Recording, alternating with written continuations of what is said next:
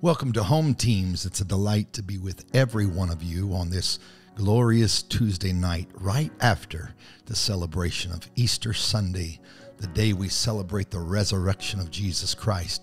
There will be all church prayer this Friday. We're back to our all-night prayer in 2-hour segments, starting at 8 and ending at 8. 8 to 10, 10 to 12, 12 to 2, 2 to 4, 4 to 6, 6 to 8. Find a 2-hour segment and come and get close to the Lord. Nothing ever can replace our prayers. Also, men's conference is going on this Friday and Saturday. For those men who are able to go, please go and enjoy yourselves and get plugged in for the challenges that we have in front of us. Our text this week is found in the book of Galatians, chapter 4, verses 1 through 4. Why don't you follow along with me as we learn something very important tonight? Now I say that the heir, that's referring to one that was to receive an inheritance or a great amount of things bequeathed to him by one who was very wealthy, an heir. The heir, as long as he is a child, differeth nothing from a servant, though he be Lord of all, but is under tutors and governors until the time appointed of the Father. Paul is writing to the church at Galatia and is trying to make clear what the responsibilities of one who has a great inheritance coming to him was. But then he brings it to us who have been brought into this amazing kingdom of an inheritance, and says, even so we, when we were children, were in bondage under the elements of the world. But when the fullness of the time was come, God sent forth his Son, and this part I want you to pay close attention to. This is a description of Jesus. God sent forth his Son, made of woman, made under the law, to redeem them that were under the law, that we might receive adoption of sons. I feel impressed for the next season, maybe throughout the summer, to just accentuate our understanding of who Jesus is.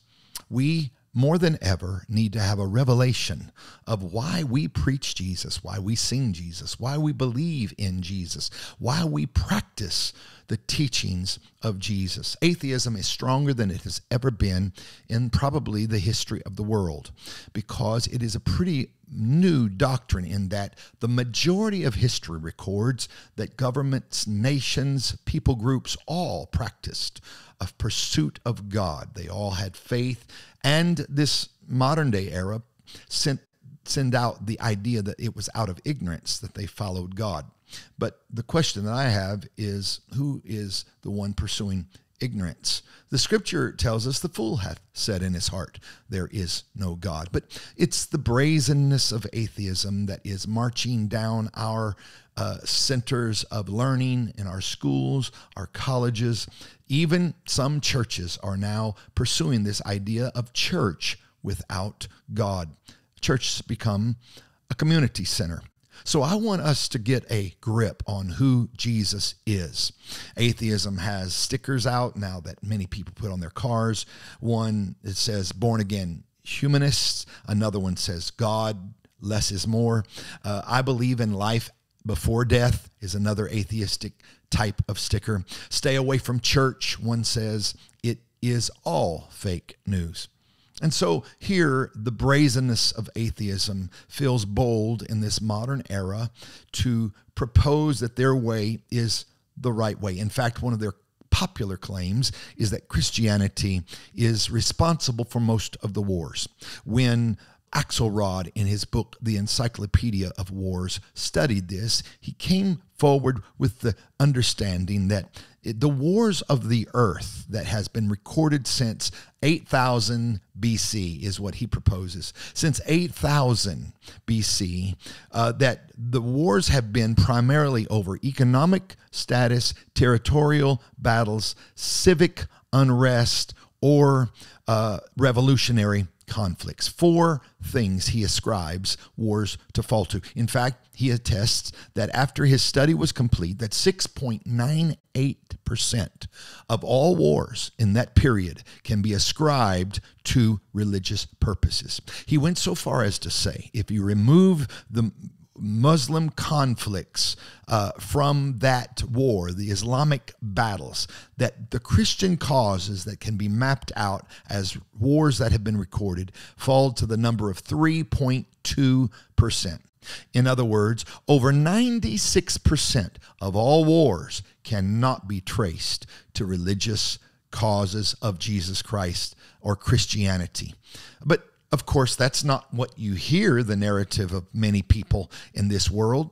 And yet I would contend that abortion's foundation, suicides, homicides, state-sponsored euthanasia, infanticide, all stand on a foundation of a absent of God or absent of the afterlife or absent of life after death kind and construct of ways of thinking. What I want to propose is the gospel of Jesus Christ for this hour. We know it's what matters to us. Romans 1:16, for I am not ashamed of the gospel of Jesus Christ, for it is the power of God unto salvation, to the Jew first and also to the Gentile. Here's what we are. We are very much people who have Jewish folks as our heroes. Jesus was a Jew. The first apostles, the first church was a Jewish church. It was many years before the church or a great season, I should say, before the church got into the Gentile era, which was known then as the Grecians. The Bible tells us that the gospel would come first to the Jew and then to the Gentile. And so this is why, even though Christendom have had records in history of having a subtle anti-Semitism in it, that will never be acceptable in the apostolic church, because the gospel of salvation came primarily and first from the Jew. And this is why even this day we celebrate our Jewish friends. After the pandemic, Harvard professor Steven Pinker came out against the reopening of society. Now listen to his reasoning. In May 21st, 2020, he said, the push for reopening society from the lockdowns comes from Christianity's malignant delusion of life after death.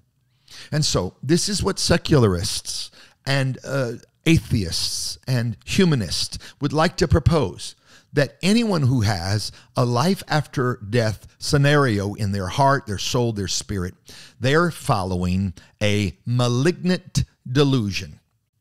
Ladies and gentlemen of the Cathedral, everyone in HomeTeams tonight, you have got to get a grip deep in your soul on the things that we believe, because there is a press from forces demonic that are coming to try to separate us from the love of Christ. Oh yes, the love of Jesus Christ. In one of the largest studies of its kind, the massive Social Capital Community Benchmark Survey, which happened in the year 2000, 24 years ago. That's pre-social media. But here's what the study was conducted at the John F. Kennedy Business School at Harvard University. It was the largest of its kind to try to find out who and what people groups get involved in the development and blessedness of helping one another in community. It was not a religious survey. It was just trying to see where we get our go from, if I could say it like that, to help one another and to stand by one another and even to donate to great causes. It collected data on civic participation, trust, and the strength of civic social networks in America. It found that religious people, people of faith, are 25 percentage points more likely than secularists to donate money, and 23 more points likely to volunteer of their time to help the civic structures and community. What is this all about? Well, we are living in an hour that there is an assault on people who follow Jesus. They're not so much against faith and spiritualism, but they are anti-Jesus people. The Unitarian Universalist Association is what they say a oneness association. They don't buy into the idea that there are three gods or even a division of the Godhead, but that there is just one. He's much put in the same category as the Muslims are. They believe in one God, as the Judaizers or Jewish people believe there is one God. And we as apostolics say that there's one God manifest in three different manifestations. But Jesus is a critical component to our understanding of God, because the Father, according to the New Testament, is a God that men have never seen at any time. He is both omnipresent, which means he's everywhere all at once, means he's omnipotent, which means he's all-powerful, and omniscient, he's all-knowing. Jesus wasn't any of those things. But Jesus was God manifest in the flesh. That's why the understanding of our text is so very, very important in our study of the oneness of God and who Jesus is. The Bible says in our text, God sent forth his Son, and here's the critical distinctions of Jesus Christ: made of a woman, made under the law, to redeem them that are under the law. So, God decided that the way to bring redemption to fallen man was that he would come, robe himself in flesh, put on the limitations of flesh. In other words, he would be made of a woman. Now, everyone under the sound of my voice is made of a woman. But God was not made of a woman. God is. God is the I am. But for us to get to the all-powerful, omnipotent, all-knowing God, he decided to use this becoming a man, made of woman, made under the law, a man that would need to sleep, need to eat, was thirsty, was hungry, a man that we could relate to, yet without sin, being tempted in every point like as we, and yet without sin. That's the reason Colossians 3:17 says, whatsoever you do in word or in deed, do all in the name of Jesus. Now, that doesn't mean going around saying, in Jesus' name this and in Jesus' name that. No, we have interpreted it sometimes in that manner, and there's nothing wrong with saying I do it in Jesus' name. But there's never a prayer recorded like that in the New Testament. What was the Lord meaning if it was modeled that we pray in Jesus' name? What was it meaning?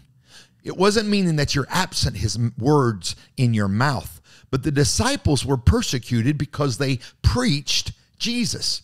They carried themselves in a manner that was like Jesus. They were his representatives. In fact, Jesus said there will be some that came and say, we did many wonderful works in your name. But the truth was they misunderstood that saying his name didn't necessarily mean they were operating in his name, because Jesus said, depart from me, you worker of iniquity. I never knew you. Oh, Lord, I do not want to confuse saying I pray in Jesus' name, I preach in Jesus' name, with the same thing as being an ambassador of Jesus Christ. You know what that means? It means we eat different than the world. Yeah, it affects how we eat. It affects what we drink. It affects how we party. It affects how we relax. It affects how we vacation. It affects the philosophies that we buy into in this world. We even fight differently because we're followers of Jesus Christ. And so this is why we are weary, so was Jesus. Sometimes we get worn down, so was Jesus. Sometimes we're thirsty, so was Jesus. Many times we're needy, so was Jesus. But that's why we're followers of Jesus Christ. Jesus, God in the flesh. Jesus said, when you have seen me, you have seen the Father. Why? Because he was the express image of the invisible God. The express image of the invisible God. When we get to heaven, we will see Jesus. We will not see a silver-headed man over here on one side and Jesus at his right side and then a dove fluttering over his shoulder. No. These are all representations and metaphors and pictures of the Spirit of the living God who chose to manifest himself as a man, the man Christ Jesus. Do you know who Jesus is? This is why we will baptize in the name of Jesus Christ. For Acts 4:24, there is not salvation in any other name, for there is no other name under heaven given among men, that's us, humanity, whereby we must be saved. I love you, and I'm thankful to be baptized in the only manner modeled in the Scripture. That's who we are. We are not Jesus only. We are Jesus, the door, the water, the bread, people who have access to God the all-powerful, God the omniscient, God the all-knowing through the door, Jesus Christ. Let's get to know him.